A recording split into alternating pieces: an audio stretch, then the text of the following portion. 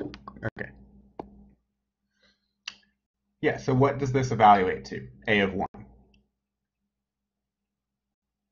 Yeah, 0, right? Because if I integrate anything from 1 to 1 or from 2 to 2, or from if the lower and upper limits of integration are the same, then the definite integral will evaluate to 0 because I won't have any width basically, right? So A of 1 is just 0.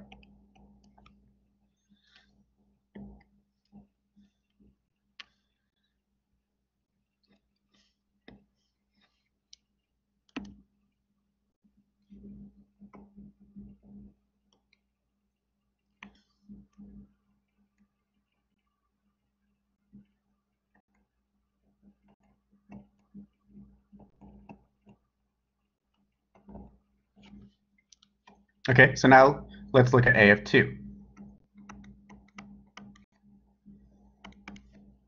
So this is the integral from 1 to 2 of the function 4 minus t dt.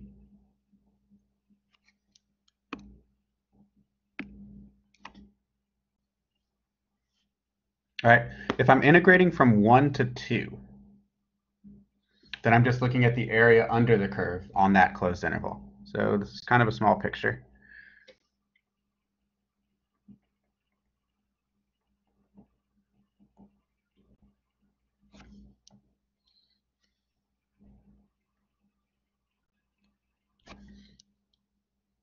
Okay, and this area will be, you can divide this up into a triangle and a rectangle. All right, if I plug 1 into this, it has value 3. If I plug 2 into it, it has value 2 because it's just 4 minus t.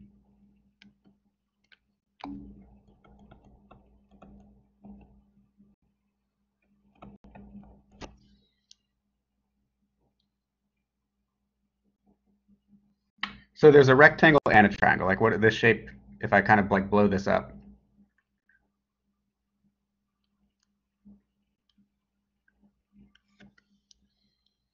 There's a rectangle and a triangle. The base of both of them goes from 1 to 2. So they both have base 1. It's a trapezoid, yes. So we could use the area of a trapezoid, but most people don't remember the area of a trapezoid formula, or at least they're not as familiar with it as a triangle and a rectangle. All right. The height of the rectangle goes from 0 to 2. All right. The height of the triangle goes between y coordinates 2 and 3. So it also just, so annoying. So it also just has area 1. Go away. Or sorry, it also has height 1. Okay, so the integral from 1 to 2 will be the area of the triangle plus the area of the rectangle. So that will just be, so the rectangle has area 1 times 2. The triangle has area 1/2 base times height.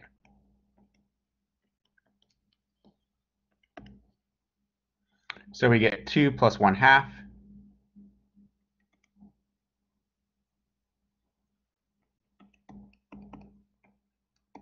Or 5/2.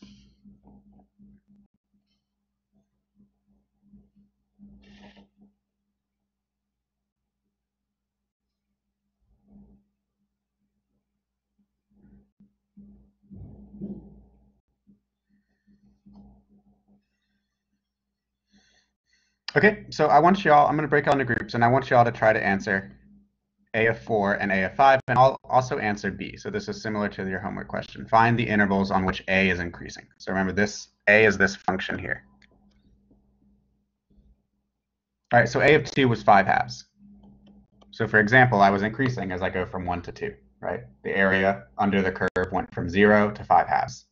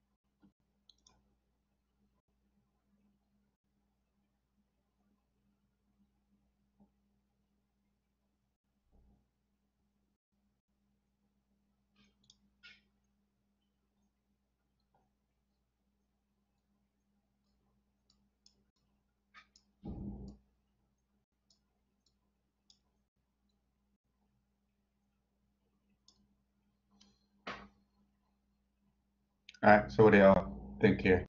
What is the base and height of the triangle?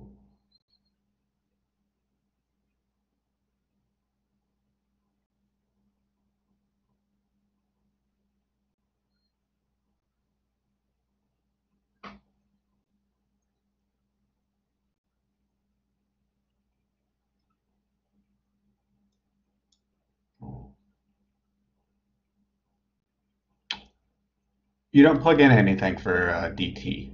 dt is kind of don't guys don't change the page yet. dt is just changing, telling you sort of like the variable you're integrating with. It represents like it's kind of the analog to the delta x from the Riemann sum. It's basically like a width. It's kind of like representing like an infinitesimal like width, and the 4 minus t gives you the height. So you're integrating the height of this function uh, over the interval from 1 to x, or 1 to 4 in this case. So yeah, you don't plug in anything for dt.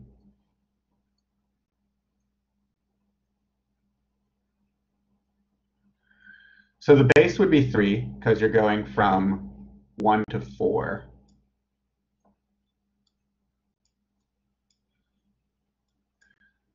The height would be whatever the value of the function is at 1.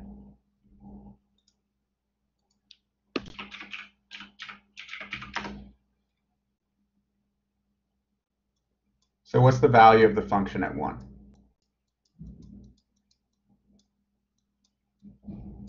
Yeah, exactly.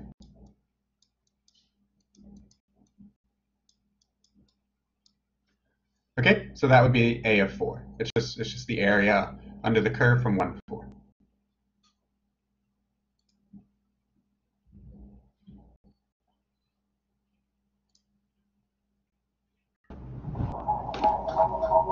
Oh no.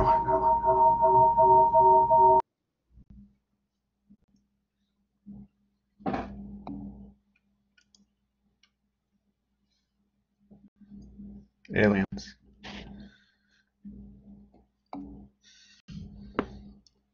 All right, so what did we get for a of 4? Indeed. 9 over 2. Good.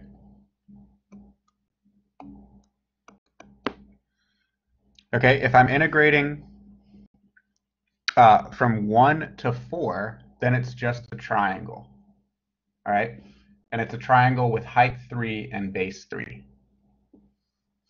All right, finally, if I'm integrating from 1 to 5,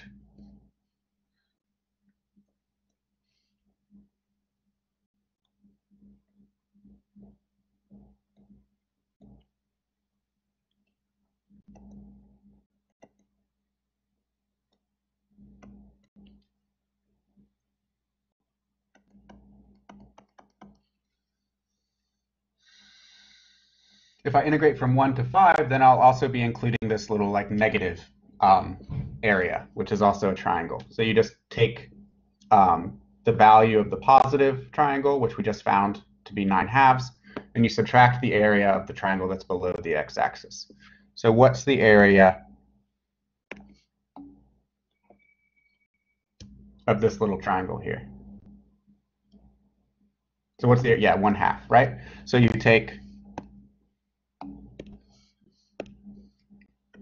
9/2 minus 1/2, which is 8/2, or 4.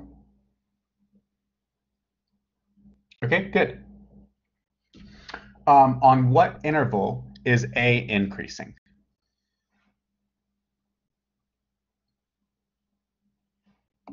Good, from 1 to 4.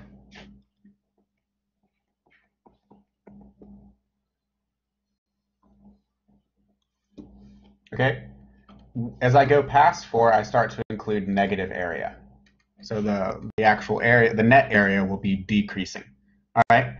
If I went to the left of 1, so if I integrated from like 1 to 0, the area is positive, but then the limits of integration are backwards. So then I would pick up the negative there as well. So I would be decreasing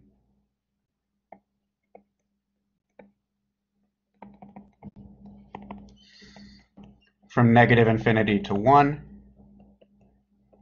n from 4 to infinity.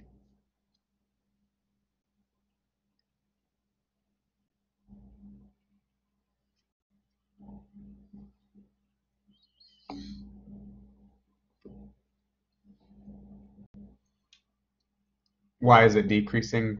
Where? How? What? So assume it goes on forever, like in both directions. The function is defined on all real numbers. Yeah. Okay, so now we can state the first part of the fundamental theorem of calculus, which lets us take, so it's decreasing from 0 to 1 because if I took the integral, or if I took, like, what is a of 0, for example? It's the integral from 1 to 0 of this function 4 minus t dt. Right? Because the bottom limit is fixed. Yeah. So if I go to the left, the area will be positive, but since you would really need to like flip the limits of integration, you pick up the negative sign according to these rules for definite integrals that we have.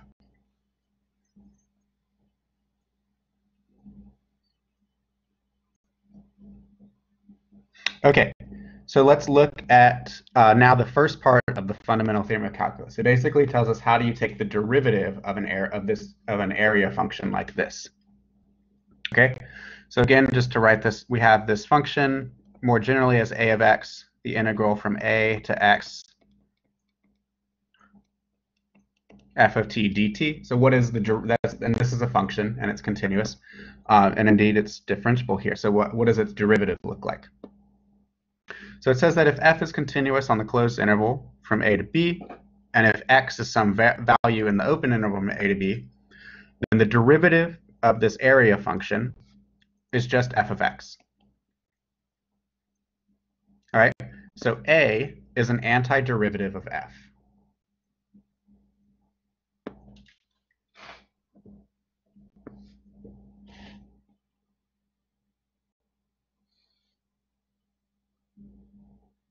Okay, so if I let f of t be as before,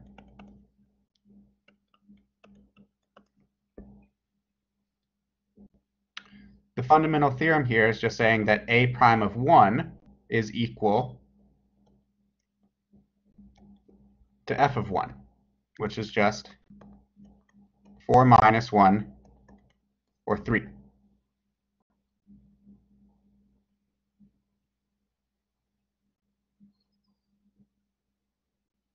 All right, a prime of 4 is equal to f of 4, which is just 4 minus 4, or 0. And then finally, a prime of 5 is equal to f of 5, which is 4 minus 5, or negative 1. Okay, there should be some consistency with the sign of these values and what we said about where is a increasing. So for example, we said that a, oh sorry, 4 minus 1.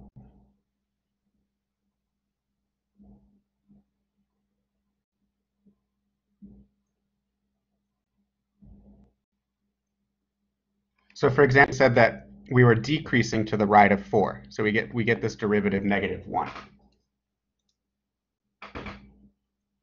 Okay, and the sign of that should be consistent.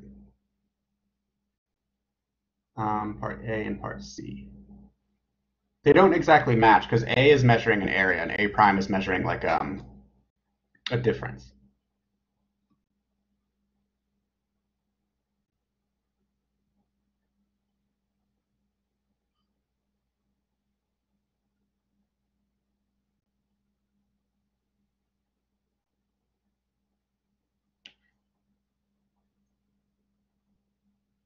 I see I actually made a mistake here. The function's not decreasing from negative infinity to 1. It's negative to the left of 1, but it's not decreasing there. The area is still increasing as I move from left to right.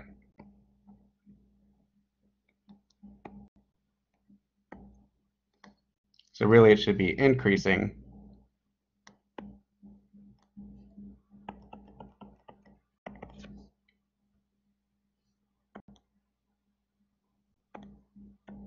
from negative infinity up to 4, and it's decreasing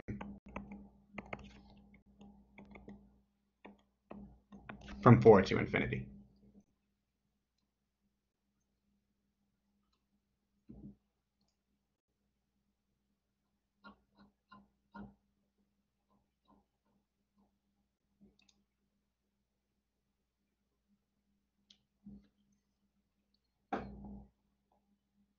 Okay? All right, so now let's see how we can use this to evaluate derivatives of certain functions, where these functions are like expressed as these area type of functions. All right. So for example, if I take one thing I do want to note is that note how like the value here or the derivative doesn't depend on a.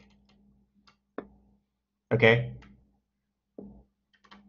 So for a prime here, like if we go back to our explicit function a, the value of the derivative doesn't depend on that lower limit. It could have been 1 or 2 or 5 or what have you, and the derivative doesn't depend on that. Okay.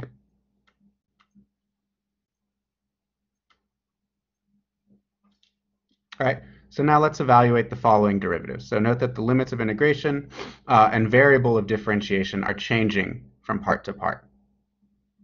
Okay, so here my function is the integral from pi to x of sine of t over t dt. So what is the derivative here?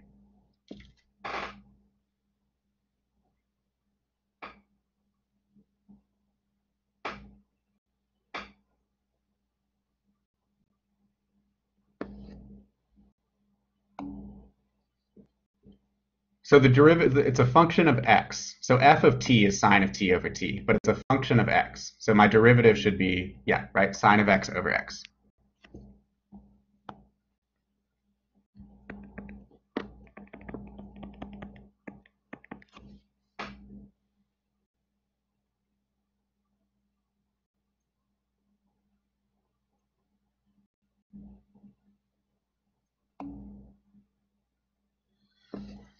Well, I'm taking the derivative with respect. This is a function of x. Like this is like a of x equals the integral from pi to x sine t over t dt. The variable of the function is x. Like it changes with x. If I want to know what is a of 5, I plug in 5 as my upper limit of integration, and I take the area under the curve between pi and 5 of this function, sine over t. So t is not really changing to x. Like the variable of the function is x. T is just a dummy variable.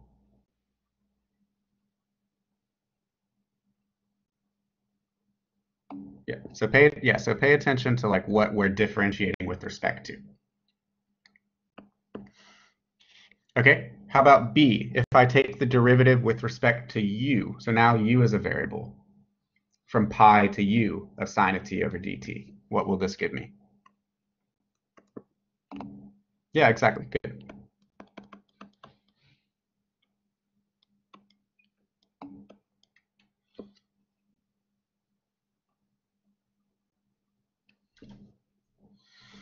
Okay, if I integrate from z to pi and I take the derivative with respect to z of sine of t over t dt. All right, so I'm going to show you so this is kind of different. This is in a different form than what we've seen. Before it was we would have looked at it from where the lower limit was a constant. But now our upper limit's a constant. So how does this affect things? So one way to treat this would be to just flip the limits of integration, and then you would apply the fundamental theorem. So I could think of this as d over dz, and I could flip the limits of integration so it goes from pi to z, and then I just pick up this negative sign.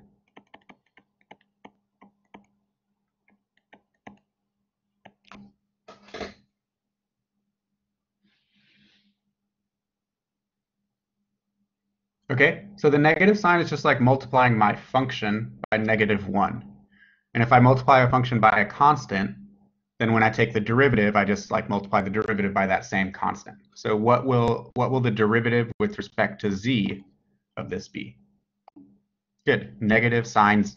God, why does it do that? Negative sine z over z.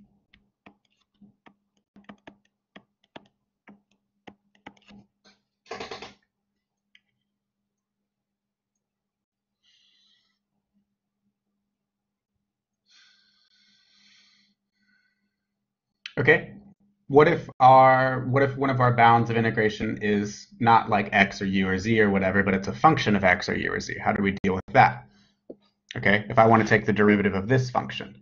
Okay, so the way I'm going to show you how to do this is basically I want to think of like my base function as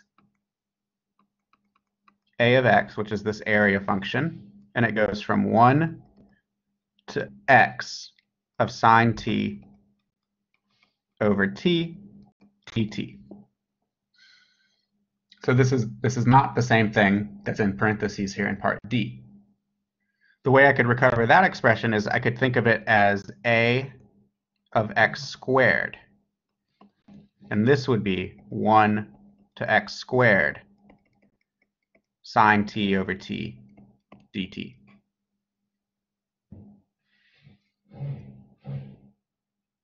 Okay?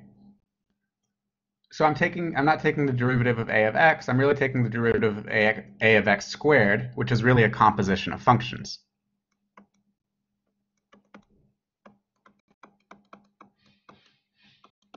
Which means I'll use the chain rule. Okay, so the derivative of a of x squared, according to the chain rule, the outer function is a and the inner function is x squared. So I'll take the derivative of a, and then I'll multiply it by the derivative of the inside, which is 2x.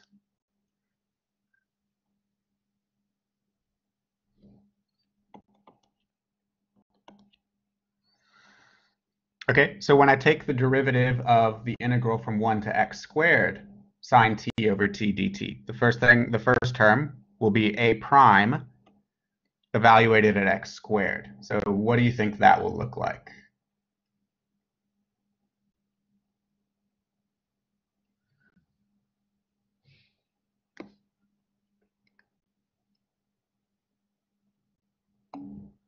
Yeah, exactly. Good.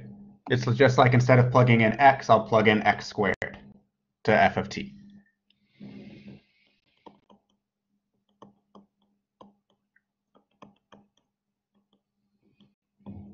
Okay, but then according to the chain rule, I'll need to multiply this term by something. So what will I multiply it by? Yes, 2x.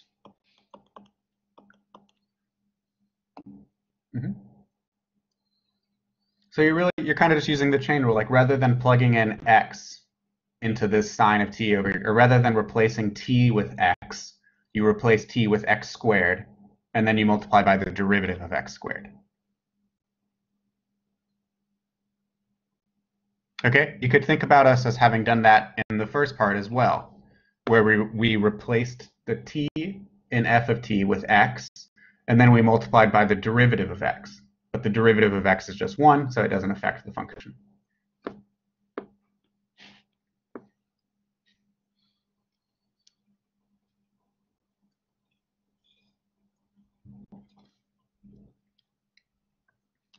Okay, so now that will bring us to, so we'll spend another day on this stuff on Monday as well. But now that will bring us to the second part of the fundamental theorem of calculus, which is sort of like what I think about when I think about the fundamental theorem. And this will allow us to actually evaluate these definite integrals using antiderivatives rather than trying to take some like crazy Riemann sum. All right. So we start off with some function f, which is continuous, and let capital F be any antiderivative of f. So remember that means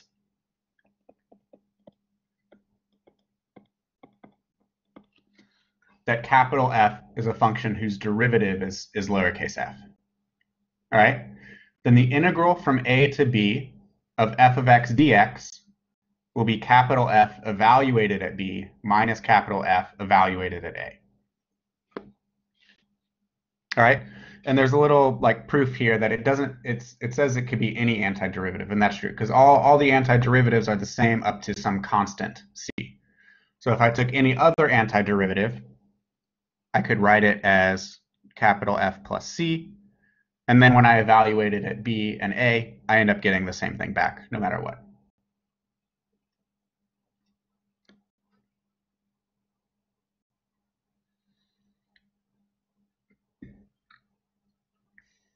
Okay, so now let's use this theorem to evaluate some definite integrals. Okay, so the first question says, find the area under one arc of the function sine of x. All right, so sine of x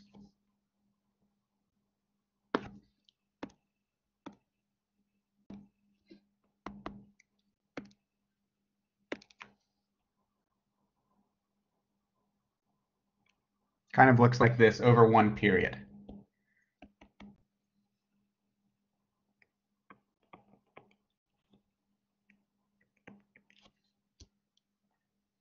So if I'm trying to find the area under the curve sine of x under like one arc, what should I take my limits of integration to be? So this means like one hill, basically. Yeah, good, from 0 to pi.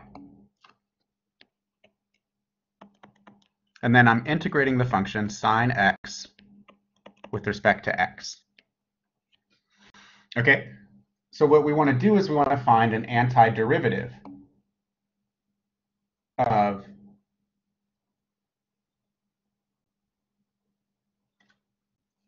sine. All right, so what is a function whose derivative would give me sine?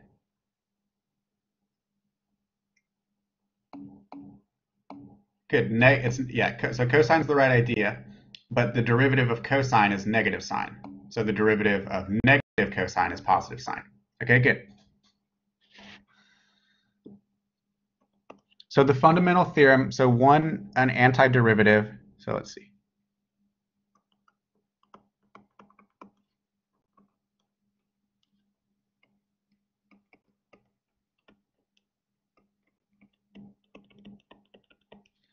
All right, so negative cosine x is an antiderivative of sine. And you're right, negative cosine x plus c is like the general form. But in this case, we kind of like, when you're doing a definite integral, we don't need to worry about the c because it's the result is true for any antiderivative. So we just pick the most convenient one. Okay, so that means I'll just evaluate negative cosine at b, which is the upper limit of integration. So negative cosine of pi minus negative cosine evaluated at the lower limit of integration, which is 0.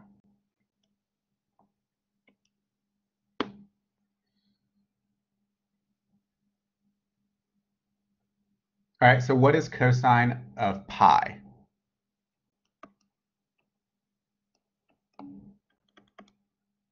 Good, -1. So this is -1 minus, and then what is cosine of 0? 1. So -1. So this ends up being 1 plus 1, or 2. All right, so the area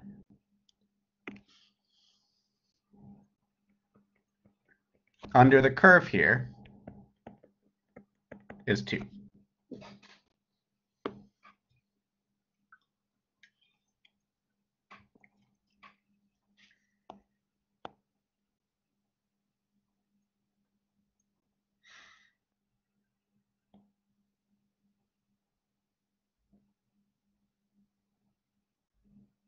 All right, so I'm going to split y'all into groups, and I want y'all to work on A and this one here, the integral from 0 to the natural log of 8 of e to the x. So you'll find an antiderivative of the integrand, and then you'll plug in the upper limit and subtract from it, plugging in the lower limit.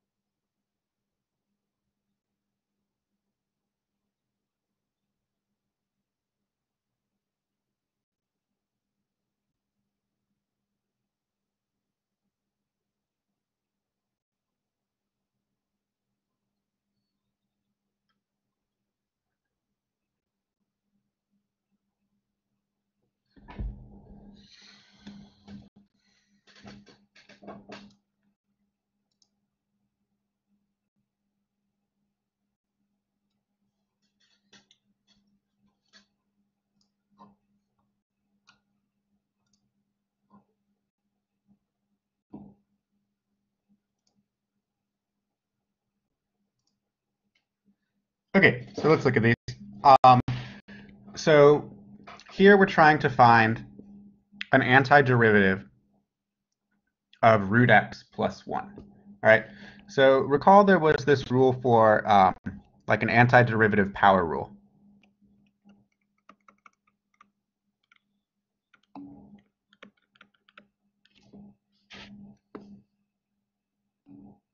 Oh, thank you.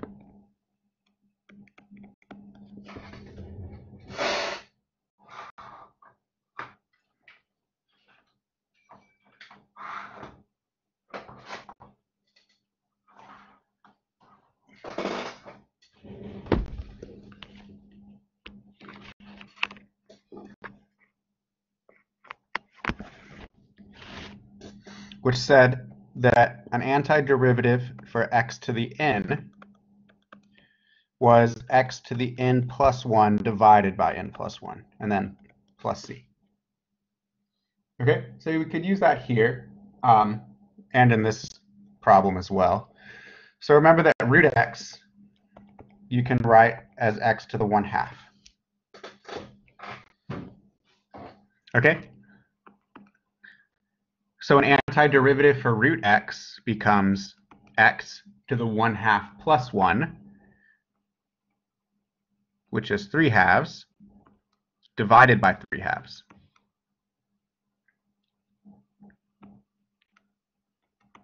Okay, plus, what's an antiderivative for 1? Just x, good.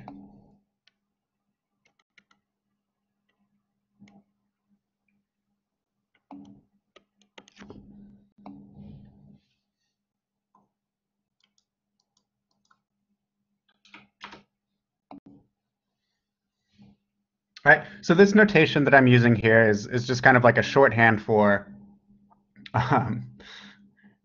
taking an antiderivative, and then you like put the limits of integration on the right. And this basically means the same thing as, okay, well, now I'll plug these values in. So I plug 1 in, and I get 1 to the 3/2 divided by 3/2 plus 1. And then I subtract, plugging 0 into the antiderivative. So I get 0 to the 3/2 over 3/2 plus 0. All right, and this ends up just evaluating to, so 1 to the 3/2 is just 1. 1 divided by 3/2 is 2/3. So 2/3 plus 1, which is 5/3.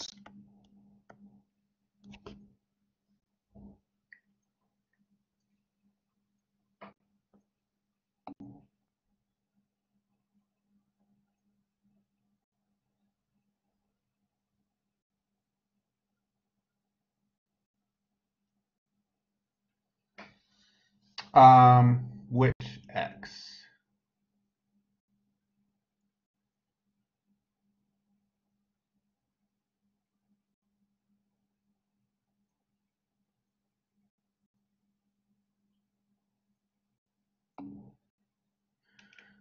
So the antiderivative of 1 is just x.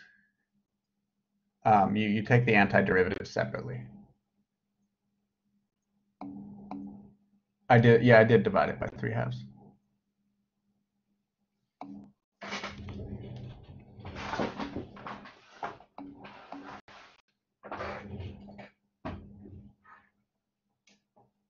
I did.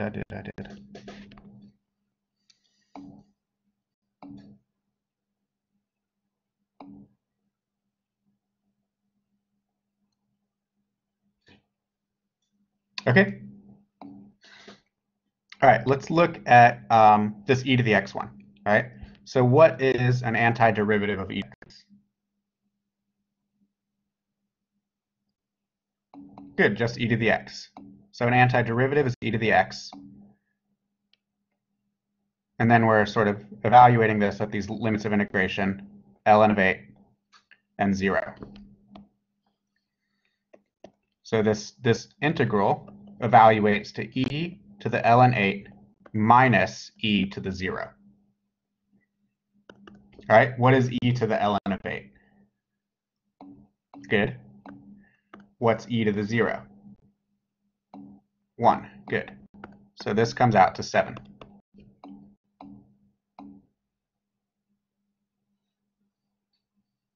Okay.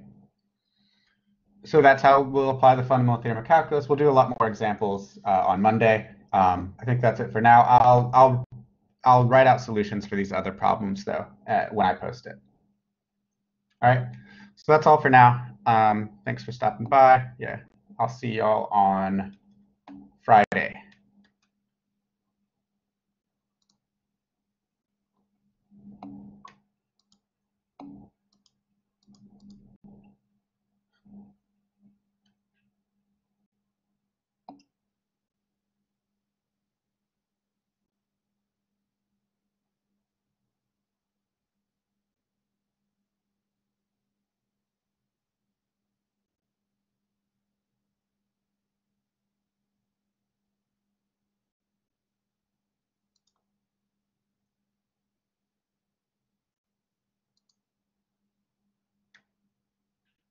Yep, review on Friday.